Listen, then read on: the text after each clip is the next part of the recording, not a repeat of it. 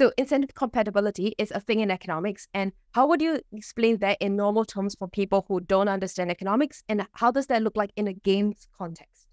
So it's kind of weird because from the game designer's point of view, I would consider something incentive compatible if the incentives in the game, let's say there's a monster that you should go kill, and there's a level up scheme that you do in order to get better and be able to kill bigger monsters.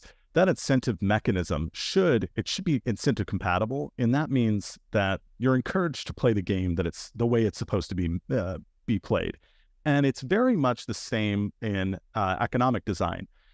When you're designing an experiment in experimental economics, for example, you always want to test kind of the game theoretic solution to make sure that the design is actually incentive compatible. So if you think about like the prisoner's dilemma is an incentive compatible game. It means there's no degenerative kind of solution where the best strategy for a player is to do nothing. That's not really a good game, and it doesn't get at the objective of the game. So that's a non-incentive compatible design. Now, this might sound like you're saying you're trying to force people to make decisions. You're not forcing people to make decisions. You're just trying to make sure that the game exists. So incentive compatibility makes sure that the game exists in the optimal strategies. There's an optimal strategy that's not do nothing. That's usually how I think of incentive compatibility. So let me try to explain incentive compatibility in a non-gaming context. So maybe some of you might find it easier to understand. So imagine you're a teacher and you have a classroom full of students, and you want the students to do the homework and come prepared for class.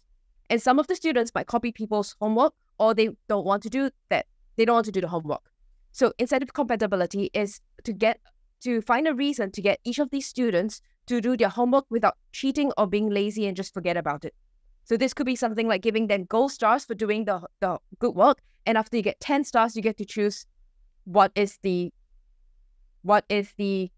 song we sing today in class, for example. So in economics, that is incentive compatibility. So it's setting up the rules or incentives or mechanisms to get people, to motivate people to act in the best way for the group, regardless of what other people are doing. So don't cheat, don't take shortcuts. You want them to do the behavior you're incentivizing them to do. And that is the best for them personally as well. So it's basically a specific kind of game theory mechanism where you want people to do the best work despite of what other people are going to cheat or not cheat.